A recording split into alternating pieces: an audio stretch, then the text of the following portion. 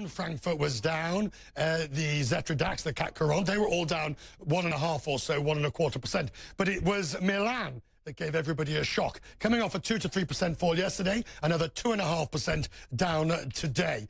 The reason, of course, is the concern over what's happening in the electoral process and the politics there. And it spread. IBEX in Madrid off 2.5%. Athens down 2 1/3. The PSI 20 off 2.5%. The Greek index, the Athens index and the Spanish index. All, and the Portuguese index, all off very sharply. Anna Stewart is with me to pull together the strands of this. And not only do we see, Anna, equities down, but we also see the bond market. We see the spreads for Italian bonds over bunds rising as well. Yeah, that spread has really risen a lot, and borrowing costs are certainly up. The 2-year bond yield in Italy is reached 2.4% earlier today. That's actually the highest it's been in 4 years. The 10-year bond yield also up. And as you said, with the contagion in equities, we're seeing similar story actually in bond yields too. Spain, Greece, Italy, all having increased bond yields there. So increased borrowing costs, Richard, and many people concerned. But let's remember, this wasn't as bad. You know, we weren't seeing bond yields at anywhere near the levels of the financial crisis. That said, the central bank governor in an annual report today came out with a bit of a warning. Let me read it to you because it was fairly interesting. He said, "We are only ever a few short steps away from the very serious risk of losing the irreplaceable asset of trust." And that is possibly what we were really seeing being traded today. It's trust. Anna, the president, the Italian president, said that he was concerned about the market going down. The market, even with a technocrat prime minister, in the short term, with a technocrat cabinet being presented, is still showing concern. What is the concern over?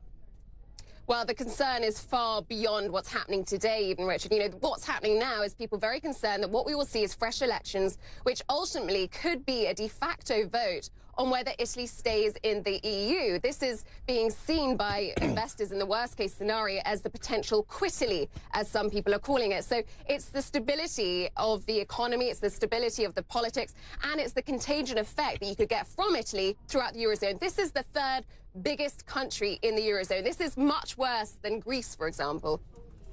Anna Stewart, you'll watch this for the rest of the week along with us. Anna, thank you. To Delia Gallagher, who joins me from Rome, where the new Prime Minister, I beg your pardon, assuming he gets a vote of confidence, has been presenting his cabinet.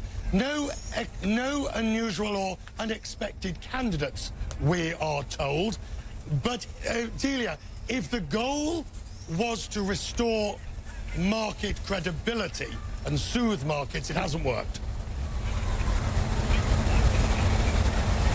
Yes, Richard, and let me tell you what has happened just now in a dramatic turn of events. We were waiting for the new Prime Minister designate to come out of his meeting with President Mattarella and give us the names of those ministers. It was due to be a fairly pro forma event. Instead, the Prime Minister designate went out of the presidential palace through a back door. The spokesperson for the president came out in what can only be described as a press scrum. Nobody had ever seen anything like it before at the presidential palace, and said the two will be meeting tomorrow. This has just happened about a half an hour ago, Richard, and everybody is trying to make sense of what it means. It was supposed to be very straightforward. This is the interim president appointed, interim prime minister appointed by the president. He should have had his list ready and come out today. Could just be a blip, and they meet tomorrow, and we still get a list of ministers. However, I must tell you that analysts are already talking about the fact that this could signify that the president wants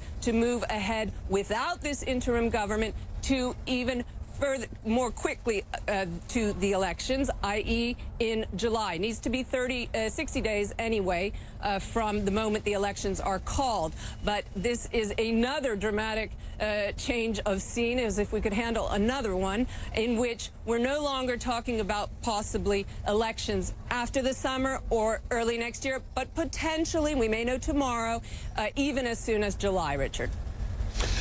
The markets are going to take this very badly. If there is to be an earlier election, they were already disconcerted at the possibility of an election in Q1 of 19. If it's July, when the anger, or whatever, later this year, when the anger and resentment over the rejection of Five Star and League's nominations, well, we're in a different ballgame here, aren't we?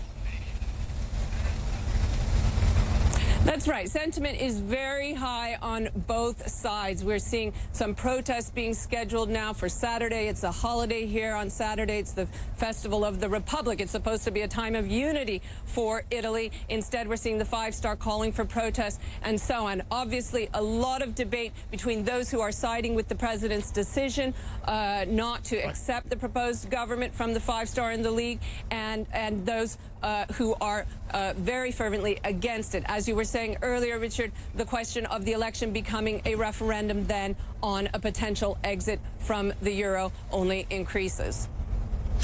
Delia, thank you. When you hear more, we'll talk a bit later on about what's going on.